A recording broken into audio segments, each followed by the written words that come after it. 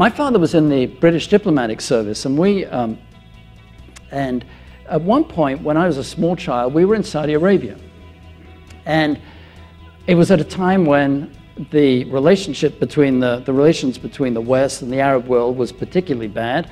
And so the Saudis closed down all the Western embassies, and so we had to leave. So my mother and I went back to England, and my father stayed on with the rest of the staff there at the embassy. And it took them 10 days to burn the papers. You know, at that time they didn't have shredders, and you can't take a stack of papers and just put them on a fire. You have to burn them. It took them 10 days to burn all the papers from the embassy. So this huge embassy, which is a very big one, landed on the doorstep of the Foreign Office, which is the equivalent of the State Department, and they had to be reallocated. Well, it was a large embassy, and it took them a while to do it. So we actually spent about 6 months in England, and my mother and I spent a lot of time driving around. And at one point on one of these trips, we tuned into a BBC radio play about 4 climbers that were caught in a blizzard in the Alps.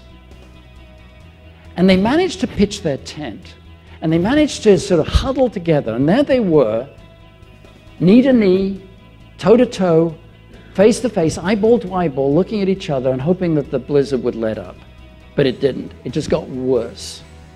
And as it got worse, they began opening up to each other and sharing things that they just hadn't shared with each other before then.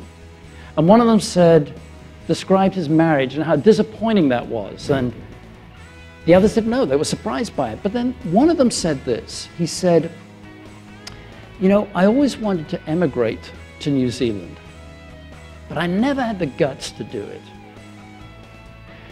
And all the others said, what do you mean you didn't have the guts to do it? You're the most courageous climber of us all. And he silenced them and he said, there's short-term guts and there's long-term guts. I've got short-term guts. Let me suggest to you that being a student of leadership and developing yourselves as leaders, connecting and creating, that's about long-term guts. I wish you all the best as you continue to grow and create on your path to great leadership. Thank you very much.